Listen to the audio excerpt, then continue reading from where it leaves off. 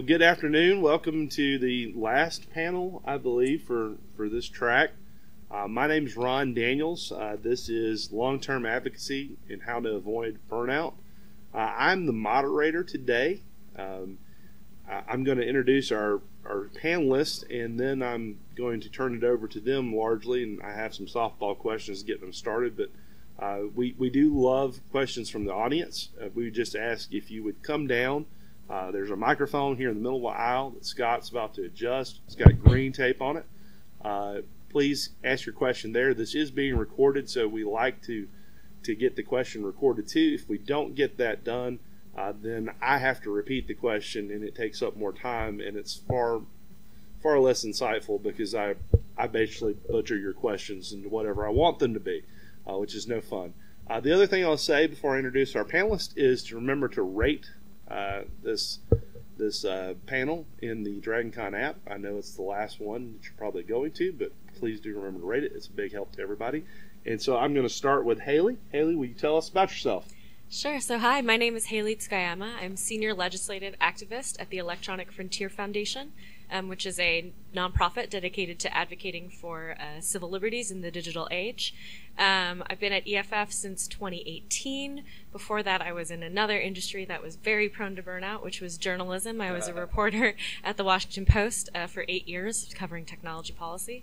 At EFF, I kind of project manage all of our state-level legislation, so I get to deal with 50 state legislatures and occasionally DC. And I'm really happy to be here. Thank you for making this last panel. And then Andrew. Hey everyone, I'm Andrew Greenberg. I've been involved with various advocacy organizations for about 40 years now. I guess some of the main ones I've been involved with have been looking for sane drug policies. A lot of various justice organizations over the years. Like Hayley, I was briefly a reporter before I went into game development, so got out of that quickly and went into another area that's very well known for its burnout, games. And now I run a nonprofit, the Georgia Game Developers Association. I've been doing that now for 10 years, and I sit on a number of boards where, again, you're a volunteer. So getting to deal with the issues of burnout for volunteers, burnout for board members, burnout for staff, burnout for donors, et cetera, et cetera. So, yeah, it's an issue all across the spectrum when you're involved with advocacy. And I'm an attorney in Middle Georgia, and most lawyers get burnt out. So that's why I'm moderating, I guess. The first thing I wanted to ask both of y'all is really how has the COVID-19 pandemic affected how you deal with burnout? And whichever one of you wants to go first. All right. Sure. So on the game side of things, there was a lot more interest in everything we were doing. It sparked some more energy. But one thing I've noticed, my organization, we primarily are run with volunteers. A lot of the volunteers have faded away into their own basements and without those in-person networking events. So folks who might have been getting burned out suddenly lost the social aspect, which was feeding them and was one of the primary aspects to counter burnout. And I've definitely seen the number of volunteers plummet beyond what we've done in the past. On the flip side, we finally started doing in-person meetings again, and the desire for them was so pent up. We did one I didn't think would be that heavily attended, and well over twice the number of people came out to it, and a lot of interest again in volunteering. But during that pandemic, yeah, we were definitely losing folks. And I work with a lot of friends. We do work with refugees, etc., through New American Pathways and groups like that. And all of these different groups that help folks who are living near the bottom rung just were overloaded because they were getting so much need for a call for assistance during the pandemic. And of course, with the refugee groups we work with, suddenly we're having this stream of Afghan refugees, and we're gearing up and getting right now all the Ukrainian refugees, and we'll be seeing more of other groups, and they are overwhelmed as well. So the pandemic definitely forced greater activism. At the same time, those volunteer resources were sorely lacking, stretched everyone thinner. Yeah, I think that's a good point. I mean, I think for me, what I really noticed is a lot of people kind of notice that we have one inner well of energy, right? Pandemic, just living during the pandemic, trying to go to the grocery store, trying to figure out how am I going to get masks, what are my kids going to do in school, all these things, right? Kind of depleted that general well. I think activism can be an outlet for people to feel like they're making a difference. And so we did see a lot of people kind of interested in, in doing something. Oh, I'm working from home now. Maybe I have a little more time to do a little bit of work with EFF. But you really had to keep in mind sort of capacity. Maybe more people would be willing to do something, but maybe they wouldn't be quite as able to do as much, right? So you kind of have to really balance that and think that through. And then, for people on staff, for people at EFF, I think, trying to navigate how do you do all the things you used to do in person now online. Luckily, EFF was already we're extremely online, as is said. But, just trying to figure out some of what those logistics look like. Just everything took a little more time. And yeah, you just had to be really prepared for people to say, I'm sorry, I really wanted to do this, but I gotta tap out. My kid's sick or my mom's sick or something like that. So. Yeah, in some ways, we were fortunate that the in-person events went away because the load to get those rolling would have just required a lot more and broken a lot more folks. Mm-hmm. Being able to have them handle things virtually made it more manageable. Mm-hmm. Do y'all feel like your let's say your regular bench that you normally go to of volunteers and people that get involved in your activism has having to deal with these capacity issues and perhaps not having as many extra people, has that affected them, and if so, how? Yeah, I think it's easy to lean on your heavy hitters, right? And so that's kind of what I meant when I'm talking about reduced capacity during the pandemic.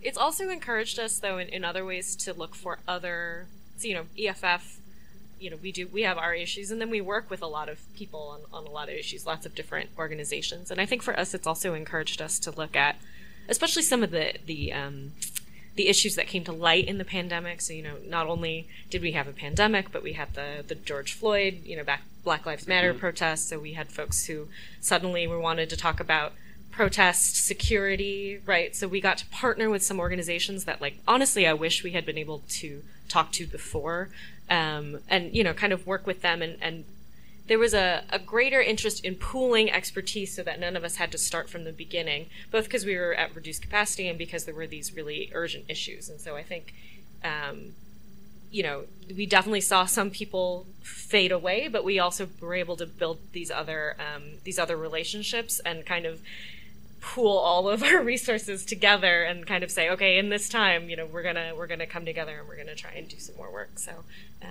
yeah.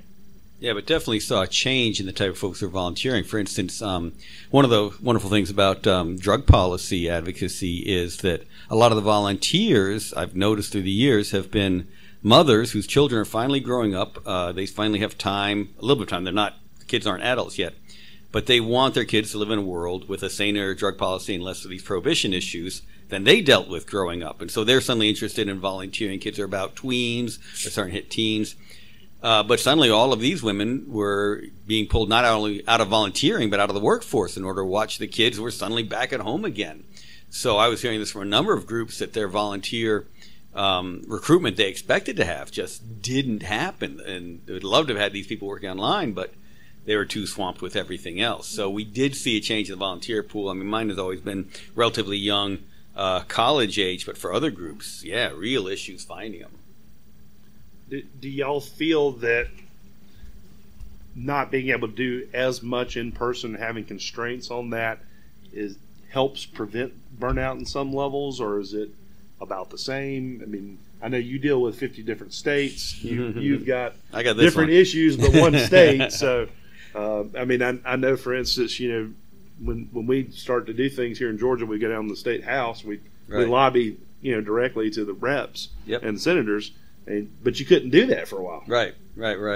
Though they were still having meetings in private if you're bringing a check. So you could still lobby, but the classic citizen lobbying was definitely not what it was. 2020, it kicked in.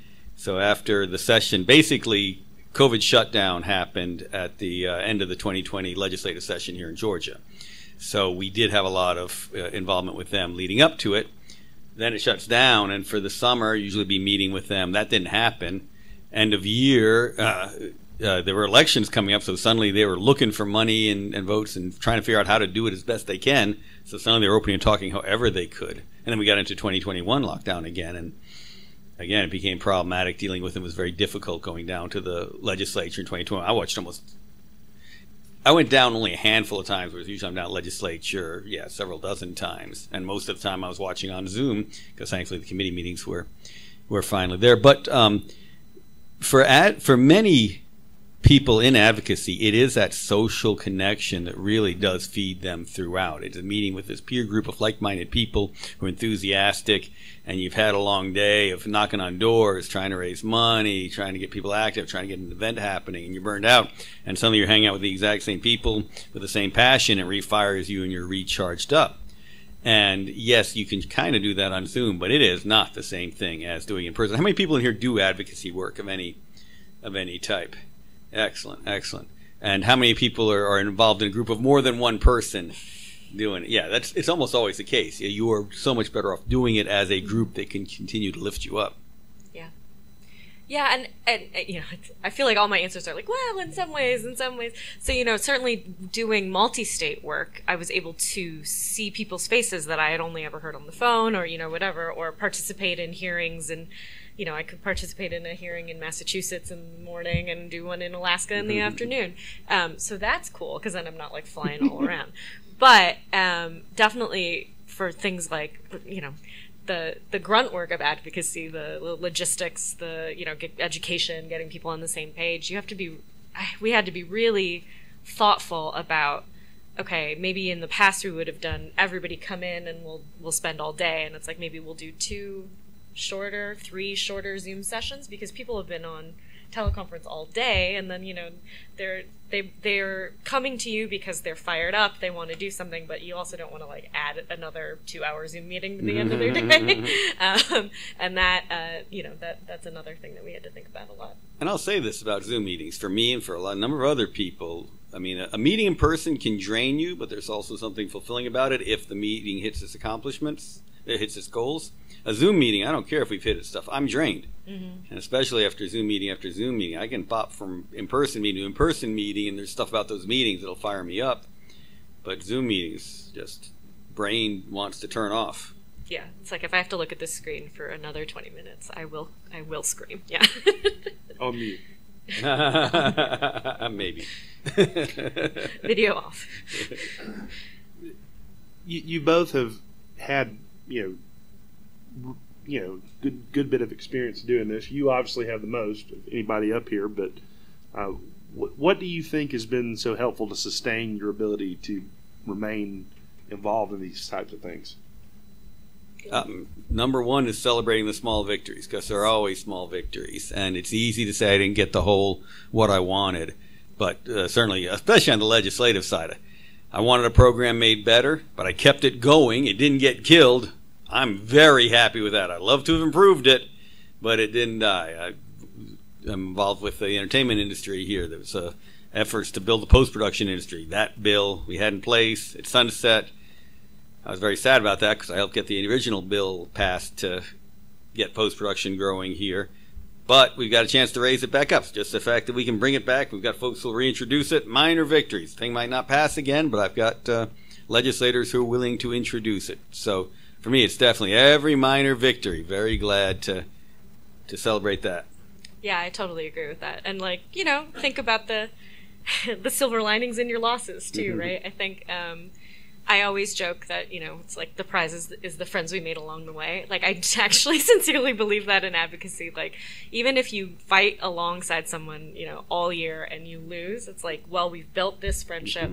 We've had this conversation. We've brought it into the open. We've, built a coalition. We've made some momentum. And so for me, it's really like finding other people and like learning about how their issues intersect with our issues, and again, how we can lift each other up. Like, that is really honestly what keeps me going day to day. You can imagine, you lose a lot more bill fights than you win, I think, on average. If I was focused entirely on my batting average, I would be very depressed all the time. But I love, being able to talk to people all across the country who are like fired up about digital civil liberties, and like, you know, just being able to say, oh, well, if I ever get stuck on a layover in, you know, in Tennessee, I could probably call this person and get lunch, or, you know, something like that. Like that means a lot to me. And, you know, we'd have a good conversation because we've been talking about these issues. And what Hayley's bringing up is an important point about why burnout is so dangerous. We need folks in there for the long haul. Mm-hmm. We're not these billion-dollar dark money organizations that where the leads are getting 7-figure annual salaries, and even their assistants are getting 6-figure salaries. We just saw another $1.6 billion dark money organization created. So you do have to keep folks in for the long haul, not at 7-figure salaries. So we have to find those ways to combat exactly that level of burnout. In drug policy, I mean, normal's been around since basically in one form since the 60s, and in its current form since the 70s, 50 years, and there's still drug prohibition is the norm, not the exception. But man, every little victory is so important for the folks involved with that. Yeah, I think another thing I would say is I do this for myself, and I also do this for when I'm, you know, trying to find people and give them tasks, is like really trying to figure out what you enjoy doing and how to apply that to the advocacy. So like, I like writing. I was a journalist. That's how I deal with my anger when I lose. I write an angry blog post. My colleagues call it my Sith writing. They really like it when I Sith write a blog post and let the hate flow through me. And you know, that's how I like to do it. Not everybody likes to write, right? But people like, you know, some people are extroverts. They like making those calls. Some people like the logistics. They love the spreadsheets, you know. So it's like really finding those spots where you can use your passion and like fill yourself up, right? Like if I have to meet face to face with a lot of people every day, that depletes my batteries. It doesn't charge me up. So I can do it, but it's not something that I necessarily would want always to be my task. If you ask me to write up the educational materials for legislators, I will happily run in that direction. What's the biggest thing y'all have done or seen others do to actually help your volunteers, you know, keep up that momentum, sustain themselves? I'm actually going to use Dragon Con as an example of what's coming up today. I think the Dead Dog Party has been a Dragon Con, and it's been a tradition of a lot of cons. The volunteers basically get thrown all the food and leftover booze. It's in everybody's room and from the con suite. And everybody, we were joking that this panel, the burnout panel, is the last panel of Dragon Con when we're all burned out anyway. But the volunteers still got to break all this shit down. Yeah. They're still going to be working here for quite a bit longer. And then that Dead Dog Party, I think, is a wonderful final frenzy when you're at your most exhausted to just take it up a notch, and you leave with the memories of that Dead Dog Party as the thing that is freshest in your mind, even though you are so exhausted at that point. So again, it is that celebration, no matter what happened, no matter how much equipment broke, no matter if the Hilton pipes flooded off everyone's electronic equipment and cameras. There is this one last moment of brilliance in it, and I've liked this. When campaigns have done it successful, not had that one last blowout of some type to bring everyone back together. I think that helps recommit everyone to coming back. Mm-hmm. Yeah, and even on something not like centered as an event, or you know, but if at the end of a long session, I think, you know, yeah, having the appreciation, having the postmortem, if you want, like a blameless postmortem of like, you know, if we'd had more people, maybe we could have done this or whatever, but like not to get mired in that, just be like, look at what we accomplished, look at what we could do next time together, and just really thanking everyone for their time is so important. You know, every meeting I take, I try to just at least shoot off a little thank you email because it matters. Right. And this is a great way to combat burnout across all the different spectrums. You bring your donors out to the volunteer party. You see the volunteers fire up. That fires up the donors to continue their support. Then the staff, of course, who threw that party, they'll need a party afterwards to recover from this party. But crossing those groups together is a great way to re-energize everybody. Yeah, that's a great point. And we've had a couple of folks come in the back of the room since we started. If anybody has any questions at any point in time, come on down. Nobody's going to get mad that you interrupt a question or anything like that. Just come on down to the microphone, ask the question. You've both talked about your volunteer. Well, we have a question. We'll save mine and let one from the audience come. Well, good morning. First Morning. off, and, Morning. Thanks for being here. You are a Dragon Con where 2:30 or 3 o'clock is the morning. I like you. Yeah, and I was wondering, like, for all of y'all up there, when did you reach your lowest point, and how did you recover from it? Ooh. That's a great question. Yeah, there've been a number. I mean, certainly, again, in drug policy issues, I mean, it has been such a beating the head against the wall. I mean, it's so clear we need sanity in these discussions, but so often the answer is no. We're not going to be saying about this. We see all the horrors going on with it, and we're just going to double down on those horrors. It can be mind-boggling, and even in the game dev side, where we advocate for the game industry, there are times when it's like just ready to be making games rather than advocating them. And that's what I'd rather be doing anyway, but I found that it's very critical that someone be in the role to actually be a face for the industry and present it out to other folks and help the industry grow successfully and not in crazy and often self-destructive spurts. I do often step back and go into other areas, and thankfully a lot of those are other areas of advocacy, and that helps freshen me back up and bring ideas from what I'm doing over here back to what I was doing over there. And just having some of those successes is a great way to come back to it. We are in places where we get a great deal of praise. I know EFF gets praised all the time because they're all doing awesome things, but of course there's also a lot of criticism out there too. So we appreciate the praise that comes from others, but it really is seeing the effects of our work more than anything else that brings that spark back in, at least for me. Yeah. No, I think that's true. I mean, especially when I think about burnout, right? It's like the conditions that cause burnout is you feel like you've lost control. You know, you're doing a lot of work and you don't have really any control over the outcome. So I would say probably in general the lowest point for me for burnout, what I did was I changed careers from journalism to advocacy because I was really sick of writing all these stories about these companies doing these things and then not being able to have an opinion about it. So I went in to yell for a living instead. So that's one thing. That was a big thing I did. In terms of, while I've been an advocate, I think, this year was actually kind of tough. We had 2 bills that we were really excited about. We sponsored. We went through the California legislature, and we just hit a buzzsaw. I mean, it was terrible. They died pretty early in the session in a committee that is particularly secretive.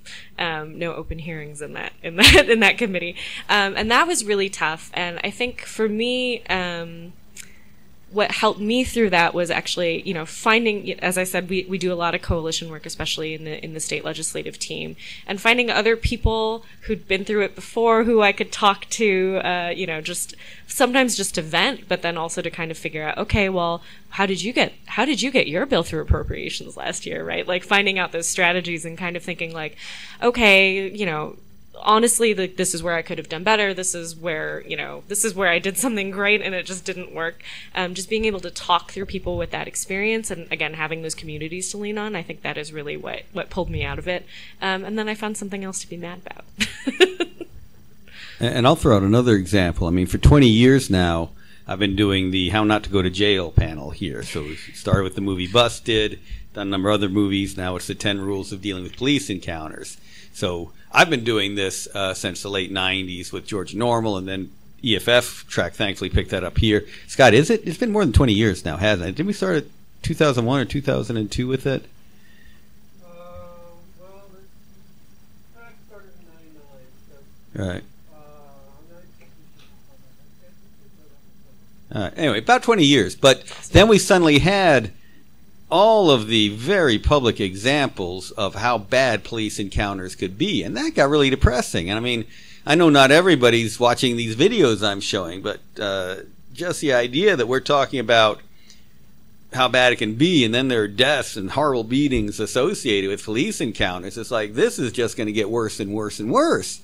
I mean, how is this going to stop? And it was great to do this session here and to show the movies elsewhere, but you really feel like you're not even a finger in a dike about to blow up. You're watching the water gush around you, and you got a spoon to try and deal with it. But then all the movements spring up to deal with the issues that we're dealing with. How do you getting sanity into encounters with the police.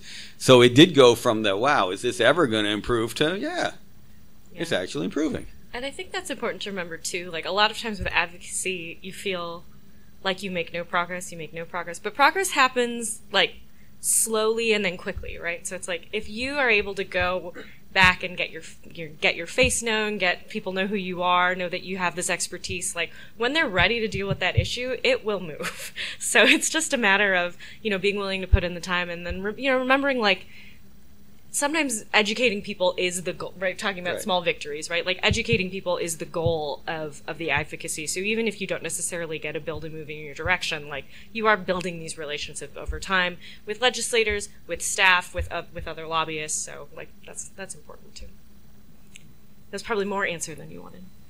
No, actually, that was like a great lead, and as y'all were talking, it generated another question. Actually, probably like two questions. Bring them. Okay.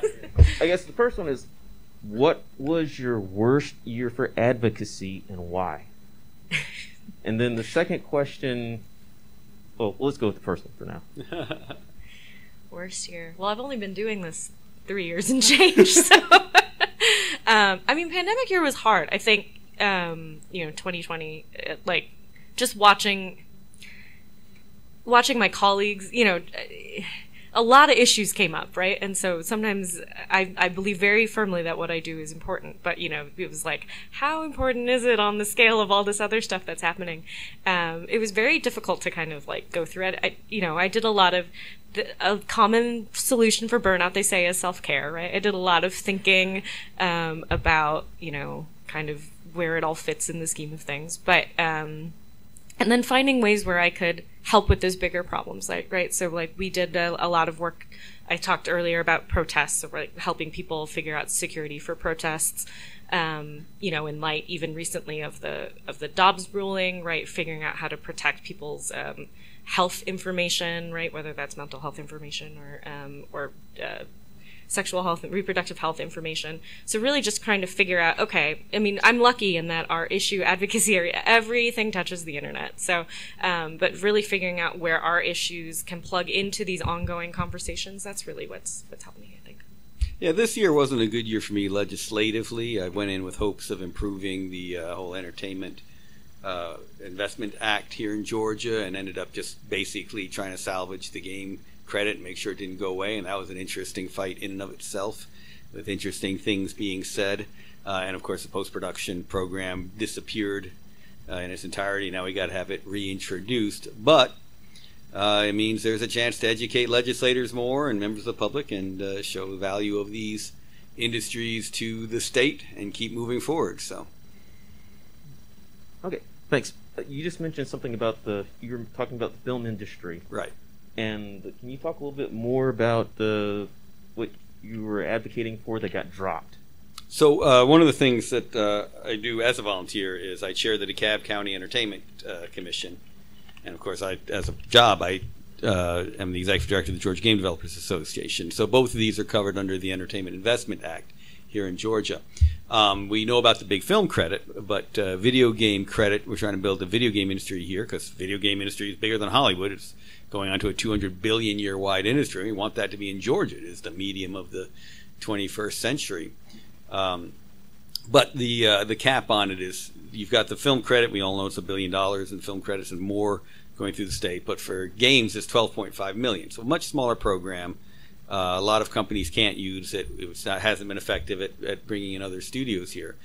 So try to improve that. Basically, we're lucky to keep the program running. For post-production, we brought in something because, frankly, we think that long list of names at the end of a movie, all those folks working for Digital Light and Magic and Beast and et cetera, who are getting the $100,000 a year jobs and are permanent positions, not transitory, are exactly the kind of positions we want Georgians to have. So we were applying a very similar program to post-production, because right now that's not really covered. So unfortunately that program got sunset. We got it to the last day of legislature before the Senate. We just needed one more vote to pass, and just got held up and didn't go through. So we really think that post-production is not just for games and film, but for every kind of media, going to be absolutely key for the next 20 and 30 years. And having those jobs in Georgia will make this a media hub par excellence. And seeing that die means that a lot less folks will be here and will be elsewhere. Okay. Well, thanks for your responses. And then I guess my last question for now is, what do you see as being the future campaigns that you would put forward, like in the next 3 to 5 years, based on what has happened over the last 6 years? Well, the other thing I didn't mention was that I'm not as active in drug policy as I used to be, but obviously we've been working in Georgia to try and get something moving, and that's been an interesting thing where we passed medical, or a form of medical, and nobody's been able to get the licenses to grow because that's all been held up in court. So seeing that get shake out and get fixed, and hopefully seeing the licenses go is an interesting immediate fight to at least get us moving somewhat forward toward a more sane environment. So I mean, we'll have a bunch of things rolling. I think for us, we based on, so I'm trying to think. So the next 3 to 5 years, based on the last, we've done a lot on sort of looking at how information flows to law enforcement in the light of a lot of concern about police conduct. So that's a thing that we're working on at the state level. Biometric information protections, another thing we're working on at the state level.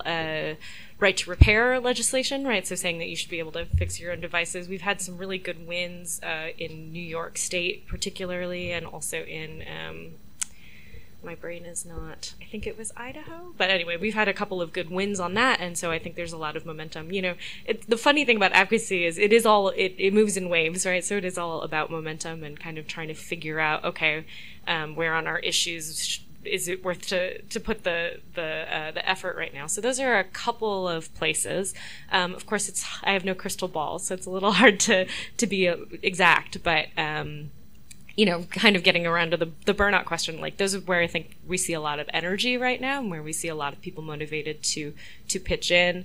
And so, it'll be a lot of work, but those are the places where I think people are willing to do it. Okay, thank you. Mm-hmm. Hey there. Hello. Hello.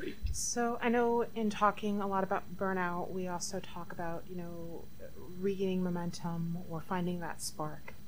And so I wanted to know, what was your spark moment when you first started? And and at what point after that did you realize that you were kind of in for a penny, in for a pound, and ultimately make it your career, as opposed to just, that initial getting your feet wet? Well, my favorite was in college, involved in a number of different activities. I'm a little old, so this was Nicaragua, this was apartheid, things like that. And going to college in the late 80s, from 86 to 90, get to college, and we're starting to put up tents on the lawn, remind people that apartheid trying to force the university to divest from South Africa. And in 86, that seems like a pipe dream. Nothing's going to move. Nothing's going to happen. By 90, when I'm graduating, things are actually happening. And this is an international movement, and all eyes are on it. And as we progress, suddenly apartheid's gone. And Mandela's president of South Africa. Seeing a victory at that level where I got involved, this is something I should be involved with, and maybe we'll make people aware, and suddenly changes of an incredible magnitude kick in. It is absolutely thrilling. I mean, I'm not even a small cog in that. I'm not even a cog or a tooth in that. I'm a kid going to demonstrations and the like. But seeing that success, you see what everybody did. And that was not a well-funded movement. That was a movement with a lot of big money against it. And it pulled it off. So seeing that success when I didn't think it could happen was just, this is really possible. Yeah. So let's see. So it's about the spark. What's the spark? So I referenced earlier that I had been a journalist. I've been getting a lot of stories that I wanted to write that I thought were important. Them telling me, well, maybe we don't really want to do that. I used to do product reviews, and I always wrote a lot about the privacy of the devices, and that mysteriously got taken out of a lot of my stories because I guess people didn't want them in reviews. That's my bad. But and then I would get reader emails. I think that was like a big thing for me. It was like, well, what should be done? What should be done? I'm a parent. What should I be doing for my kid? This happened to me. What should be done? And, that's not really, those were questions I wanted to answer and that I didn't feel comfortable answering in my current role, right? As a journalist, you're not really supposed to talk about the shoulds. You're supposed to talk about the is. And so, eventually enough of those built up in my heart that I was on Twitter and I saw the job for the legislative activist posting and I thought, well, I could have opinions for a living. I agree a lot with what that organization is saying and, kind of all of those questions that I've been holding back and wanting to answer. I thought, well, I could maybe make it through some of that backlog. So that's how I got into what I do. So my entire profession as attorney is based on advocating for something. And one thing we've done in recent years has been far more insistent and aggressive about addressing mental health. And I don't think we could have a discussion about this issue without saying what are the mental health, mental wellness concerns you see in your volunteers and your colleagues that need to be addressed, and how do your organizations, how do you address them? And then we'll take a question from the audience. I guess for me, it's, when you're taking on big problems, as you often are in advocacy, this is also where small victories comes in, right? Because it can be so tempting to just be like, well, if I just work more, then the problem will go away faster. And that's not true. I mean, no, it's not true. And it's, it's very important, I think, I really look at my colleagues, right? If I'm, because often I'm the point of contact on a bill, so I'm like asking other people to do me favors to help me do my work. And I am kind of keeping an eye out on, okay, is it the right time to ask them to do that work? Is there somebody else who can do that work? Are there things they should be thinking about in their lives? Are they women? Are they people of color? Are there issues that I should be thinking about in terms of, what may burn them out more quickly? What are those tasks? So that's like a thing that I think about a lot in terms of mental health. It's like, people in advocacy are so great. Most of them will do whatever you ask them to do. So it's like really guarding those asks and making sure that you're not, people will say yes. And so it's really just kind of figuring out like, what are they reasonably able to do? Same with myself, right? It's like, I would really like to write 4 more letters today, but okay, like what is it really going to make a difference if I get it in today versus tomorrow? And thinking about that kind of stuff. Also remembering to eat and remembering that my colleagues need to eat is a big one. So I've been fortunate that it's actually been my volunteers who brought this to me and brought solutions to me, because I didn't have any good ideas on addressing it. Obviously, in game development, the Georgia Gameville Association, we've got folks who are not neurotypical, who are neurodivergent, and they came to me with wanting to present panels on what it means to be neurodivergent in the game industry. So we've got them up online, great conversations and the like. I was amazed, and this is pre-pandemic. I had met with a number of young game devs who were all dealing with the depression at the same time. The point where I started thinking about making a sub-chapter within the association just focusing on depression and game development. They didn't want that. That would be too public for them, but having this loose informal network where they reached out to each other really helped all of them. And it was, as an executive director, I'm used to the idea of I will create this thing and people will come to it and it will do them good. And in this case, I had to not do that and let them find the solutions between each other rather than me slapping something down on them. So in my role, I've been very fortunate that they've come to me, and it's taught me I need to listen to them more about what their needs are rather than think I've got a solution I can throw at them. I mean, I've got things like I've got mental health apps that I've got my members free access to and things like that, but they usually come with the better solutions every time. Yeah, and I think carving out that space is really important too. So as you were saying, like making sure that there are those spaces that people can share the, like, I'm in a private Slack room at work where we just talk about men who interrupt us in meetings. And like that's just they do that? I should have kept talking so that you could interrupt. What? Not at EFF, I hasten to add, external meetings. But just a place to talk about that and, then joke about it and that helps a lot too. I've got a friend of mine up in Asheville, Byron Ballard, who is an activist and an advocate for religious freedom. And one of the things that she reiterates a few times a year is to her pick three method. Pick three things to be involved with, and then get involved with them, and then later on, what she says, you need to go through there and reassess them. Whether or not you're really working on all three, whether you need to be switching over to something else, but to organize your activism in that, and even to the needs that you have. I used to go to like lots of different protests, but it just, physically, I can't run away from things if I need to, and sometimes you need to do that at a protest, right?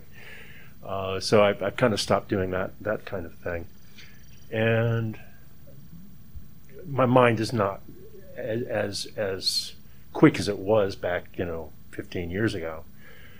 So I've been limiting a lot of my stuff now to what people will come up and ask me if I'd like to get involved with that, postcard campaigns for, elections and stuff like that. So I just wanted to point out that pick three method that she advocates, and it seems to be a really good one for me. That way I can still know that I'm doing something without getting burned out on that. And so that's a method, and I was wondering if you got any other methods. So that ties closely to the just say no thank you, which unfortunately in advocacy you learn you have to do, because boy do you want to take on all of them. Exactly, and that is the burnout. So it is, look at those, and also look at what success actually is. What would success on this be? Yes, grand success would be exactly the thing I want. But what is a success? Not seeing something that thankfully is there get killed. That's a success, if not a grand success. So I think those go together. When you pick three, what do I actually want to achieve with these three? And sometimes it's just awareness. I'm just making people aware. I might not win, but folks are aware, and that in itself is a good thing. Mm-hmm. Yeah, and so I love lists. So I am a person who likes lists. I mean, I do think it depends a little bit on who you are. Thank you. I'm glad to see a fellow list maker. But I do think, to me, being organized actually helps me a lot, right? So not only thinking about priorities, but then also, parts of the job I like and parts that I don't. Like, if I have documentation for other people to do it, that's like another good thing, right? So it's like maybe if I have a goal, and it's like breaking down into subcomponent parts, and what do I need to do? What can I give to other people? I think that's also really important, and just kind of knowing yourself and what will motivate you and how you can how you move through a task is like really important. So I'm really glad that you found a method that works for you. And knowing yourself is a great point, because one of the issues is just identifying burnout, both in other people and in yourself. What does that look like? It's not just, do I want to do this? Yeah, okay. It's, okay, I'm going to put off this call. I'm going to put off this call. I'm not going to reach out to that person. I'm not going to reach out to that person. Oh, the day passed and I didn't do it. And knowing how you change. Mm-hmm. Right. Yeah, absolutely. Yeah. And for me as an executive director, I got to watch out for that in folks around me. If I suddenly see something slipping, is it because there's something happening in that person's life? Is it because whatever I give them isn't accomplishable, or is it just that they are burned out? Yeah. So I have to keep an eye on other folks all along. And when you're involved with an organization, if you're not in charge, it is good for you to be keeping that eye open. Is there something going on? Someone else is supposed to be doing something with me in this committee. It's not happening. Why is that? How can I support them and make things happen? Yeah. So we're going to presuppose that most everybody in the room is involved in some level of activism, advocacy, but how can people get more involved while not being burnt out, or conversely, or not necessarily conversely, but how can they get involved just from a starting point without burning out? Let's see. I mean, I did joke earlier about letting the hate flow through me, but I actually think if you can find work to do on issues that you care about. got very Minnesotan there for a second, care about that spark joy rather than hate, right? So as your motivation, right? So trying to figure out the ways that you want to engage on issues that make you happy. So in addition to the work I do at EFF during the pandemic, I was really worried about my neighbors with food insecurity. So I found a food insecurity charity, and I make, referencing my earlier list issue, I make their spreadsheets for their logistics to do their deliveries. So that was a thing that made me feel like I was helping a problem that I cared about in a way that I could do it. I couldn't do the delivery drives, but I could help them do the logistics on that. So I think, finding those places and then finding the rules that fit what you can do. And managing your own expectations. I mean, this is certainly something I would see in drug policy. Folks who come in, they're determined, they've got the ideas on how this will become better and how we'll suddenly get real drug policy and not this craziness we have in place. And they're going to be the ones to make it happen, and it'll happen this year. And literally have seen that. And it's like, oh, I want you to stay active, but you're going to be very unhappy very quickly. Yeah. Again, going back to your knowing yourself issue, I mean, know your mental swings. I've seen people who are really effective on one side of their bipolar and then horribly ineffective and self-doubting and self-defeating on the other side of their bipolar. But you want to keep them involved because they can be really effective. So me knowing them and them knowing themselves, okay, I got to take mental health out of this. I'm gone for a while.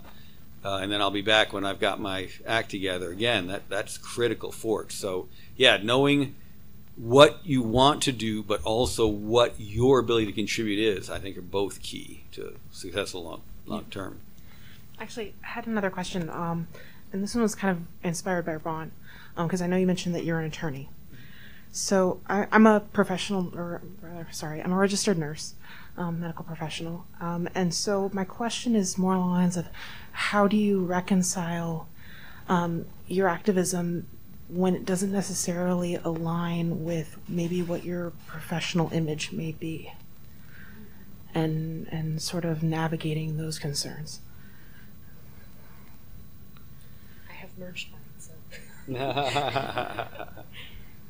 You can wear a lot of hats. I wear a lot of hats.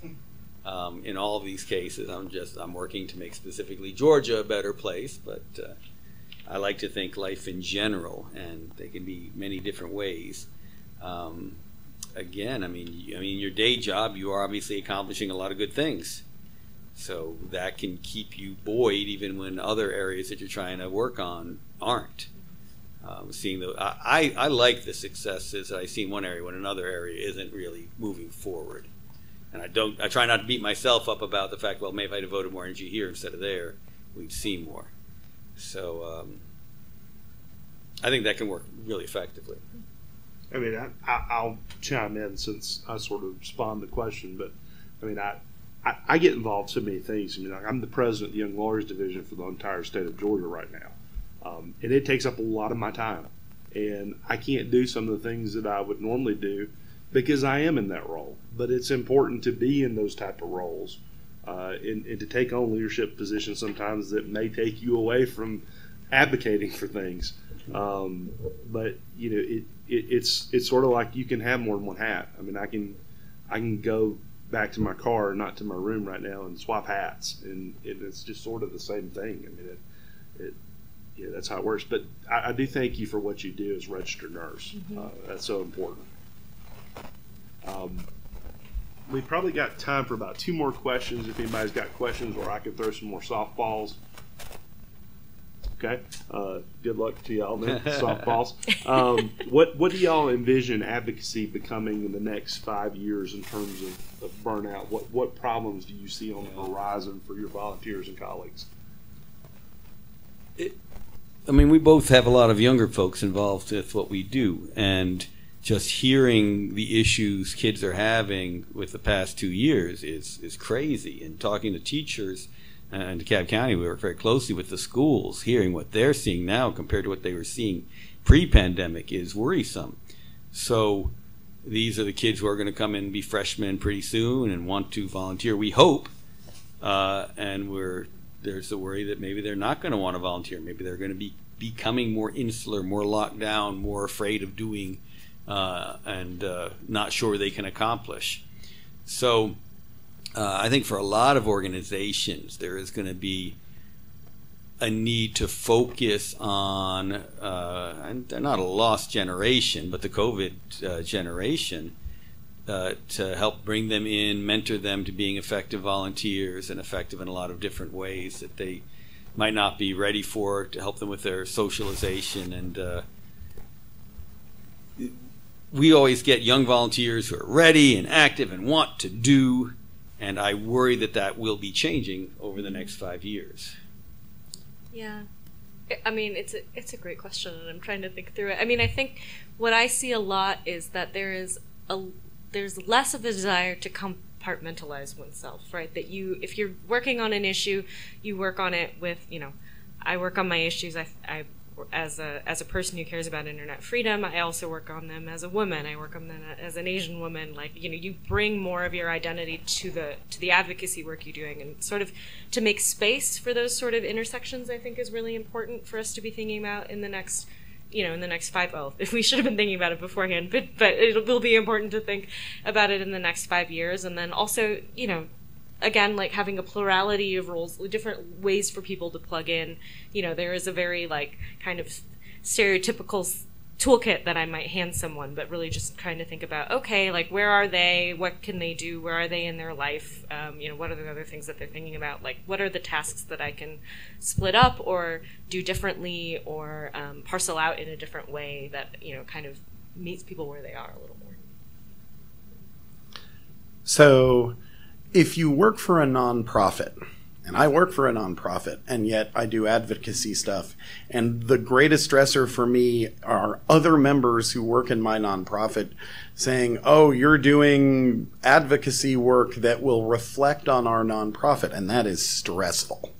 Thoughts about how to mitigate the stress from that? You should have been at our code of conduct panel the other day. We were specifically talking about codes of conduct, what can and can't be said, etc. So the nonprofits that I work with, and they go from the George Game Developers Association to Cab Entertainment Commission, etc., I don't have limits on what I can say, but I have to be constantly mindful that I will be seen as speaking as a representative of that organization when I'm in this event. So I do want to make sure that what I'm saying is an appropriate reflection thereof. And if you're an employee of it, there's might very well be something in your code of conduct about it. On the other hand, most nonprofits will make it clear that what you say not as a representative of that association is fine and dandy, as long as you're very clear. This is my personal Twitter and my personal opinions. Some, no, you can't say whatever, and depending on your role, you might not be able to truly speak your mind. And if you're in government, well, then you've really got limitations on. A teacher isn't going to be able to campaign for people, unfortunately. But the idea that if you're in a nonprofit you can't advocate because it'll reflect on the organization is generally not something that the organization's rules will reflect. And if they don't like your advocacy in one way or another, it's probably something other than how it reflects on the organization, unless you are reflecting or advocating for something particularly counter to the organization's goals. In my roles as board members as various organizations, they want me to be involved in organizations because one of the main things I bring as a board member is my connections to all these other groups. And the only way to be involved with all these other groups is to be advocating for what they're doing too, even if it's different from what this other organization is. So in most cases, that is what you're doing is desirable. So I'd be rather surprised. I mean, that can be seen as increasing your value to the organization. Yeah. I mean, so I've thought about this more when I was a reporter, right? Because I think, particularly, again, because you're supposed to be unbiased and fact-based, that, I would, especially when I lived in DC, there were definitely protests I did not attend, right? Because I didn't want to be seen in public as there are a lot of organizations that would have loved to say, post reporter attends X protest, right?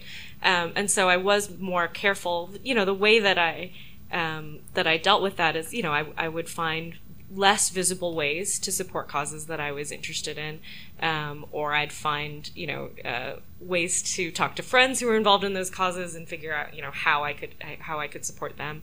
I do understand, like, that can be a very difficult position to be in, but I think, again, knowing how it's going to play off in your own organization is important, and then just kind of finding ways, it's like water, right? There are always ways to flow into doing the work. So just trying to find those avenues.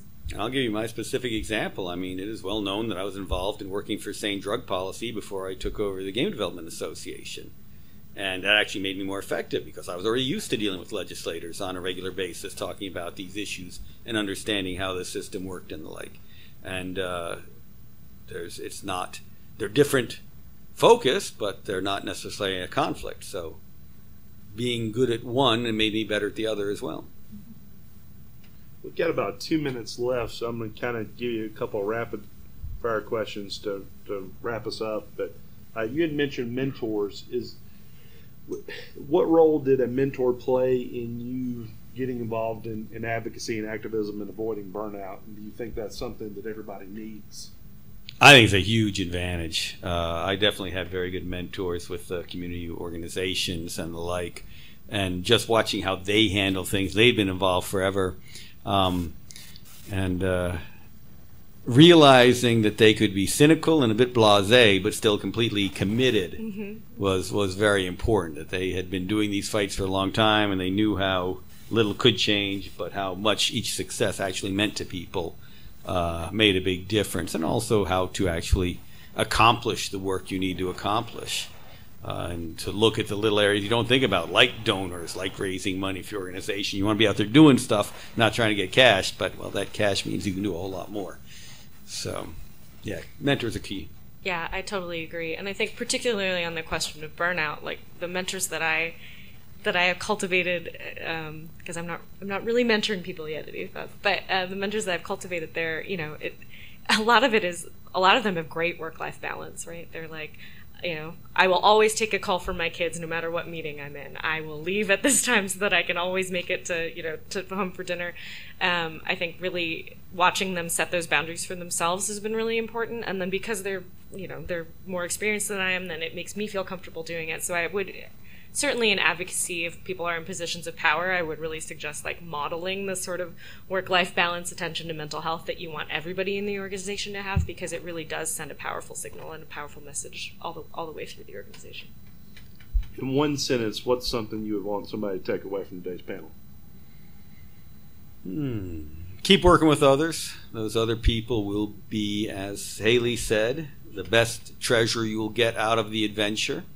And they will fuel you not only now, but in causes you don't even know you're going to be involved with in 10 years. People have followed me from group to group and organization to organization and are still doing amazing work by my side. Yeah. And I would say don't focus on your batting average. I think that's really important. Wins and losses are not as black and white as they feel, but don't let that trip you up. And we hit the 3:30 mark. All right. Thank you, everybody, for being here. Happy Dragon Con! Before you leave the Hilton, remember to rate. get in the app, rate the panel, leave nice comments. You don't necessarily have to leave 5-star rating, but I would suggest it. It would make us all feel better. Not that they tell us those things, but we would all feel better. So thank you all for being here, and have a safe trip home. Thanks, everybody. Take care, everyone. See you all next year.